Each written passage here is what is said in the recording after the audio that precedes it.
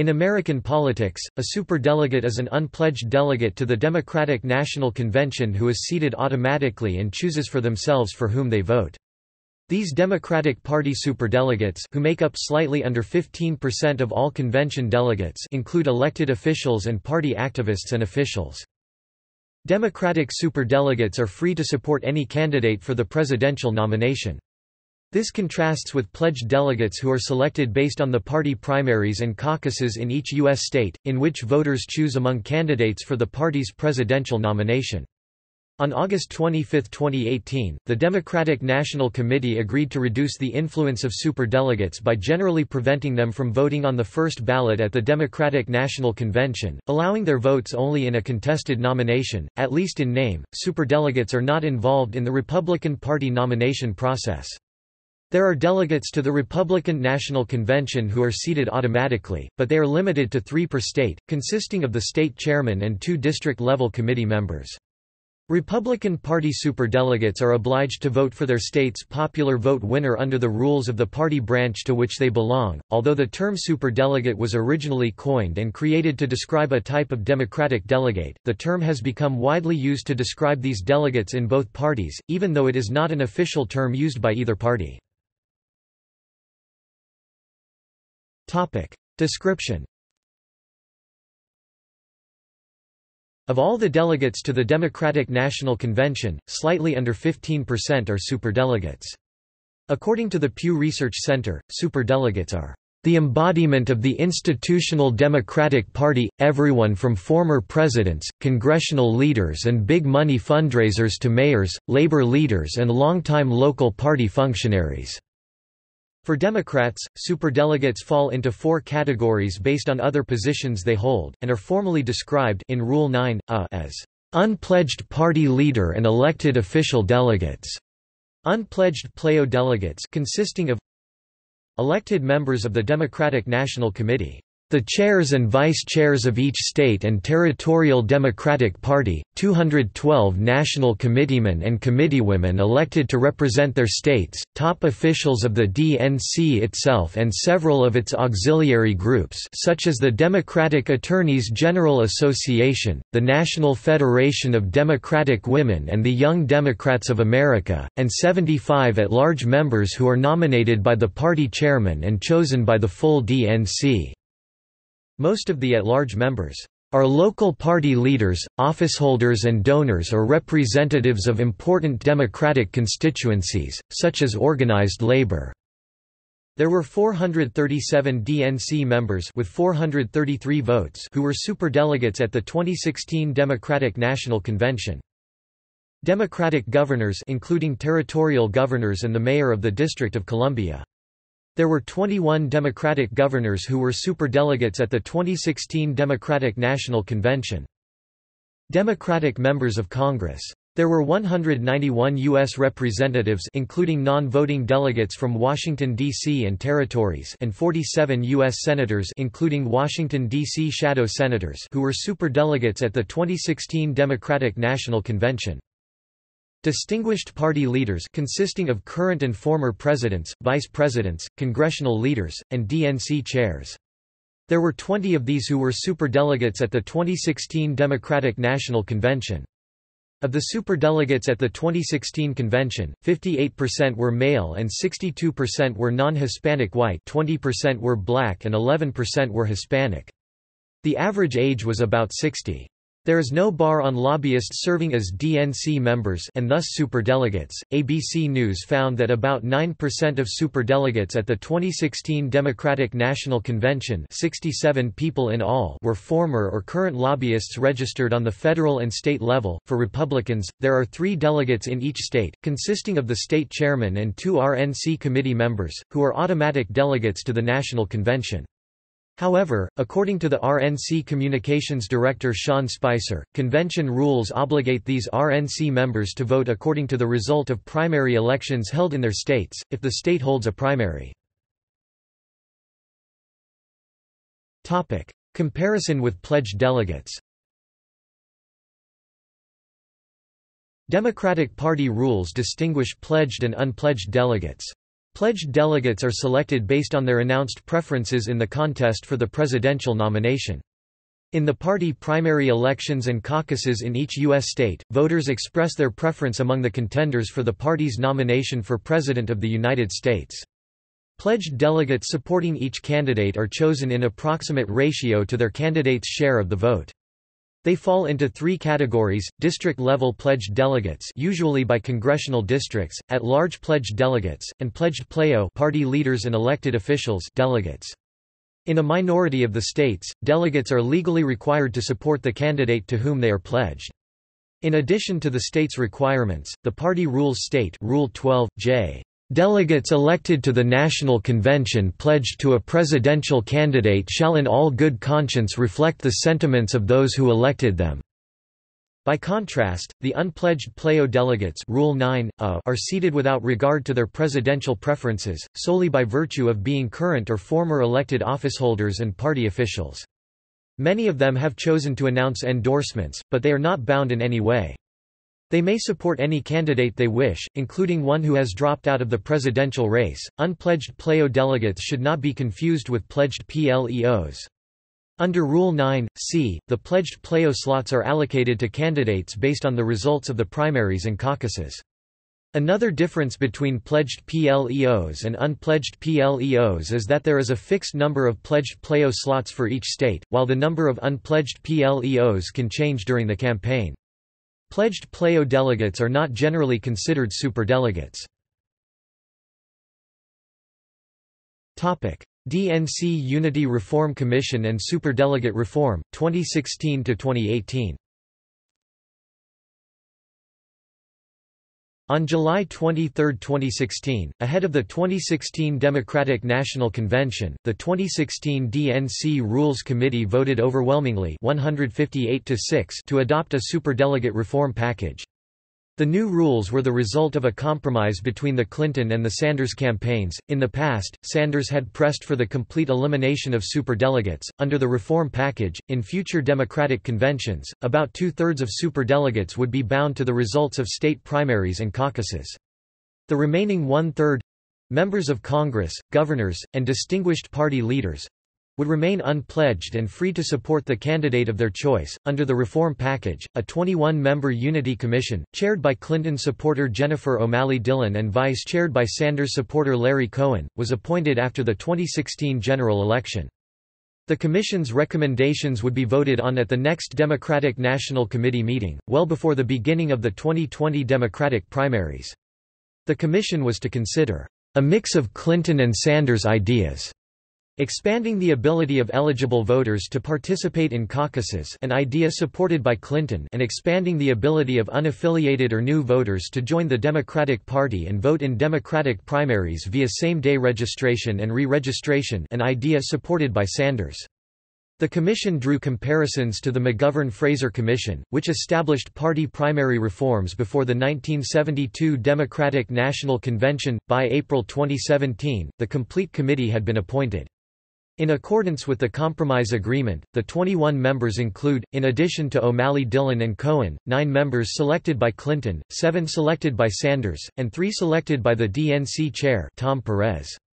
By May 2017, the DNC Unity Reform Commission had begun to meet to begin drafting reforms, including superdelegate reform as well as primary calendar and caucus reform. In a series of meetings in the summer and fall of 2017, the Unity Commission considered various proposals for dealing with superdelegates, including automatically binding their votes to their state's choice. But the issue of whether to abolish superdelegates altogether remained controversial within the party. In November 2017, Senator Tim Kaine, Clinton's running mate in the previous year's election, and a former DNC chair, urged the party to abolish superdelegates, writing in a letter to DNC Chair Perez, "I have long believed there should be no superdelegates. These positions are given undue influence in the popular nominating contest and make the process less democratic." In December 2017, the Unity Commission's recommendations are set to be delivered to the DNC Rules and Bylaws Committee. By December 7, both Perez and Ellison co-authored an op-ed document for CNN, stating they intended to make a significant reduction of the number of superdelegates who vote to decide the party's nominee for president.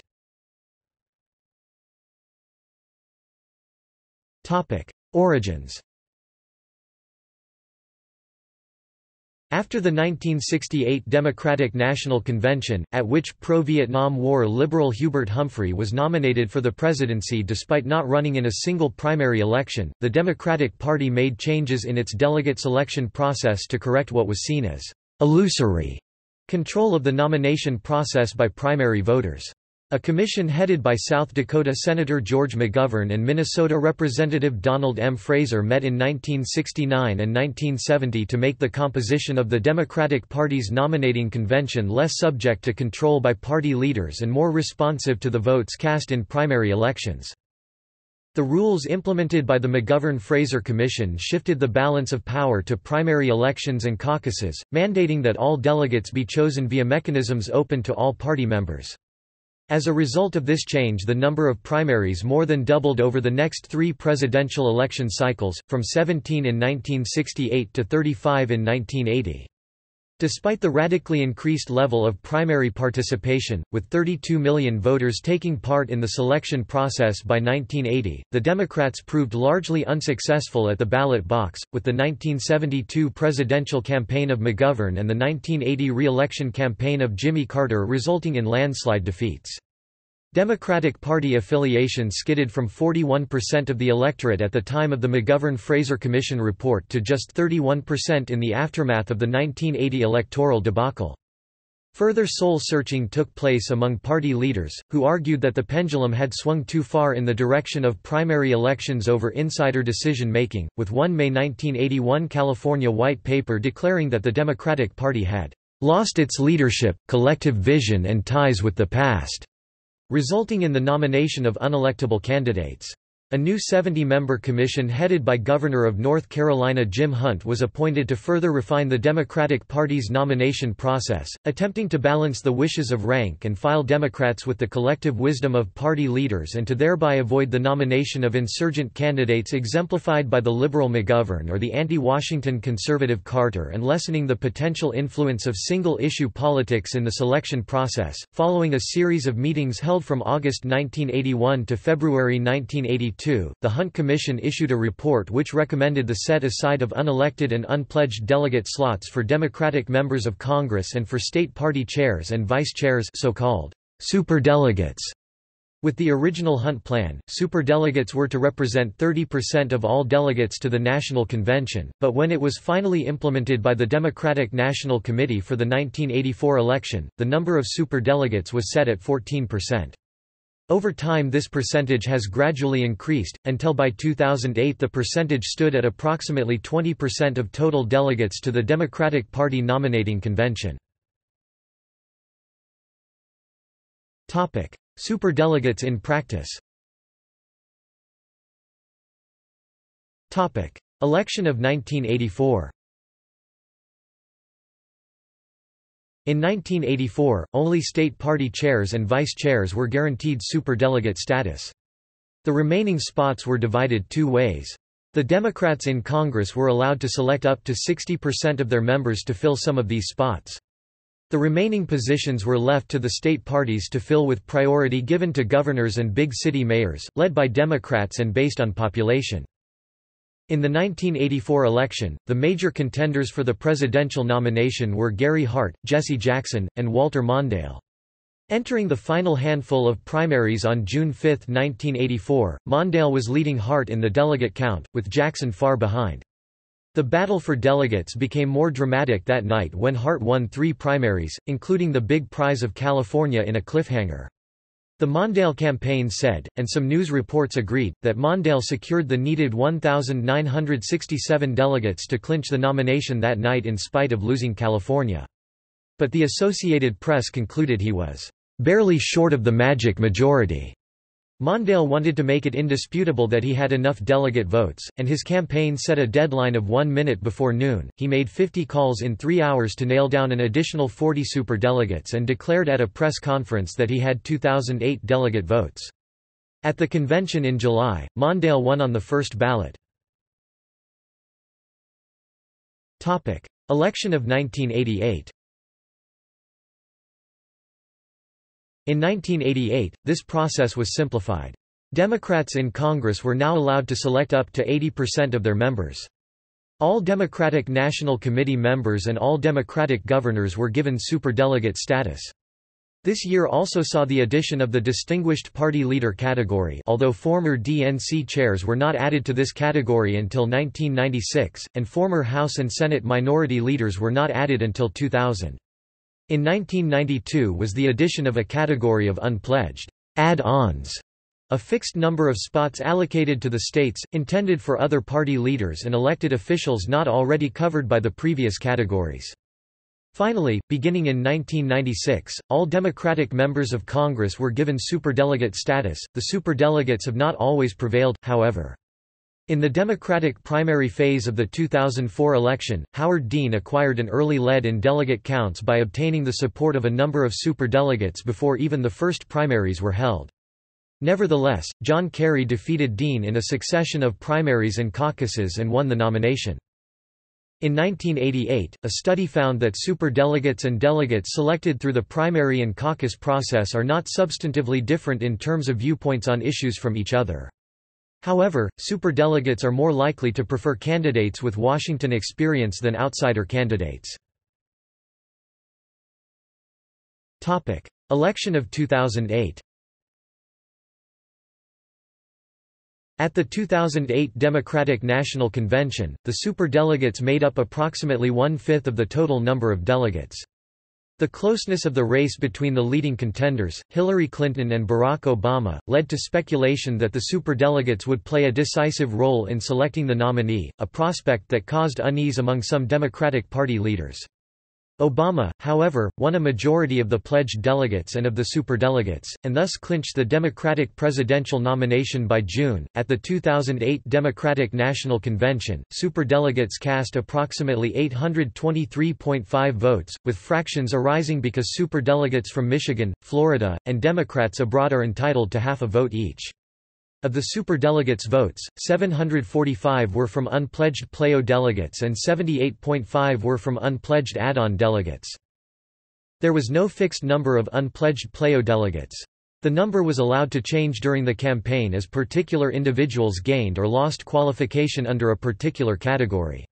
The unpledged PLEO delegates were, all Democratic members of the United States Congress, Democratic governors, members of the Democratic National Committee, former Democratic presidents, all former Democratic vice presidents, all former Democratic leaders of the U.S. Senate, all former Democratic speakers of the U.S. House of Representatives and Democratic minority leaders, as applicable, and all former chairs of the Democratic National Committee. There was an exception, however, for otherwise qualified individuals who endorse another party's candidate for president. Under Rule 9a, they lose their superdelegate status. In 2008, Senator Joe Lieberman of Connecticut endorsed Republican John McCain, which, according to the chairwoman of the Connecticut Democratic Party, resulted in his disqualification as a superdelegate.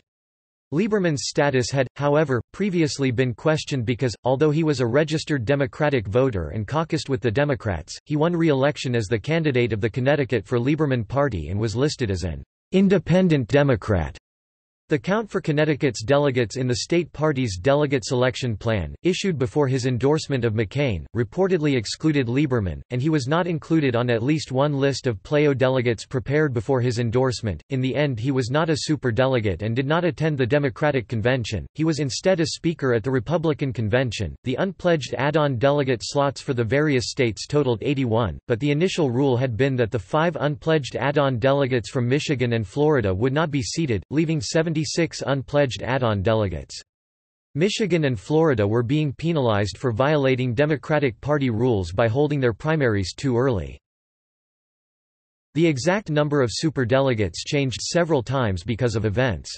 For example, the number decreased as a result of the death of Representative Tom Lantos, the move from Maine to Florida of former Maine Governor Kenneth M. Curtis, and the resignation of New York Governor Eliot Spitzer. Because New York's new governor, David Paterson, was an at-large member of the Democratic National Committee, he was already a superdelegate before becoming governor. On the other hand, the number increased when special elections for the House of Representatives were won by Democrats Bill Foster, Andre Carson, Jackie Speer, and Travis Childers. The biggest change came on May 31 as a result of the meeting of the National Party's Rules and Bylaws Committee, which lessened the penalty initially imposed on Michigan and Florida.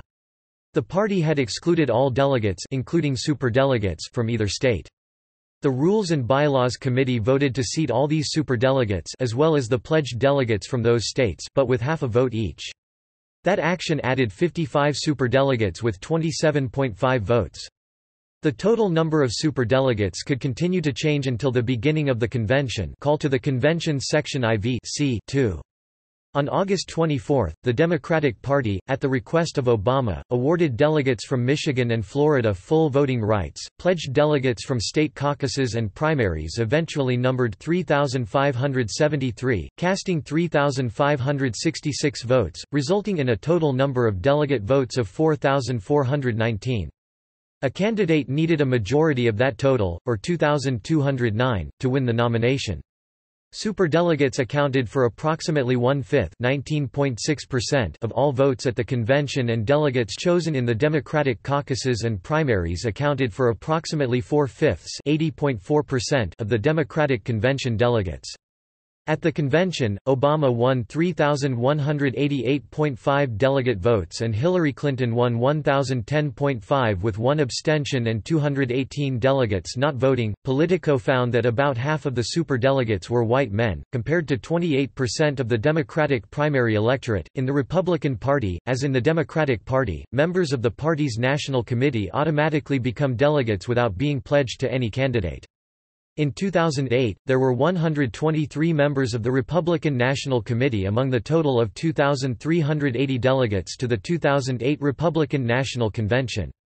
There are 3 RNC delegates, the National Committeeman, National Committeewoman, and State Party Chair for each state. Topic: Election of 2016. On February 12, 2016, Debbie Wasserman Schultz, chair of the Democratic National Committee, was asked by CNN's Jake Tapper, "What do you tell voters who are new to the process who say this makes them feel like it's all rigged?" Schultz's response was, "Unpledged delegates exist really to make sure that party leaders and elected officials don't have to be in a position where they are running against grassroots activists. We, as a Democratic Party, really highlight and emphasize inclusiveness and diversity at our convention, and so we want to give every opportunity to grassroots activists and diverse committed Democrats to be able to participate, attend and be a delegate at the convention. And so we separate out those unpledged delegates to make sure that there isn't competition between them." This statement was hailed by Clinton supporters as a wise policy to maintain steady, experienced governance, and derided by Bernie Sanders supporters as the establishment thwarting the will of the people. Several mainstream media outlets included superdelegates in the candidate-delegate totals during the primary elections, although superdelegates do not actually vote until the Democratic Convention and may change their minds on whom they are planning to vote for any time before the convention. The Democratic National Committee eventually publicly instructed media outlets to not include them in primary delegate totals. Nevertheless, many members of the mainstream media, including the Associated Press, NBC, CBS, and Politico, continued to report the candidate-delegate totals by lumping the superdelegates into the totals, inflating Hillary Clinton's lead by over 400 delegates. Critics alleged that this created a perception of insurmountability and that it was done in order to discourage would-be Sanders supporters. Criticism.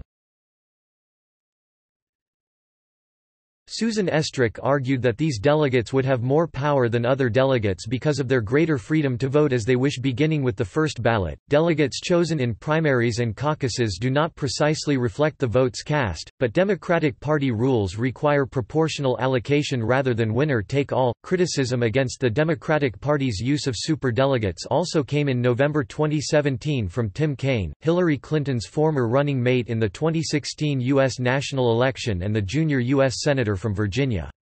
On November 15, 2017, Kaine stated that he had sent a letter to Tom Perez, the current DNC chairman, criticizing the use of the superdelegate system, in general agreement with the junior U.S. Senator from Vermont and 2016 Democratic primary challenger Bernie Sanders, with Kaine stating that, "I have long believed there should be no superdelegates. These positions are given undue influence in the popular nominating contest and make the process less democratic."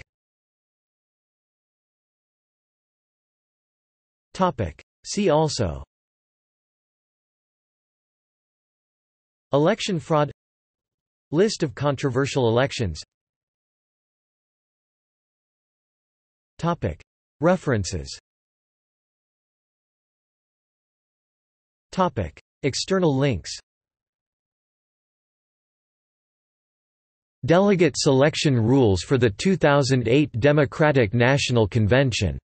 Official Democratic Party rules. Note: this is a redirect from the link www.democrats.org/page/dem_convention/rules.pdf on https://web.archive.org/web/20080213002439/http://www.demconvention.com. How to become a delegate.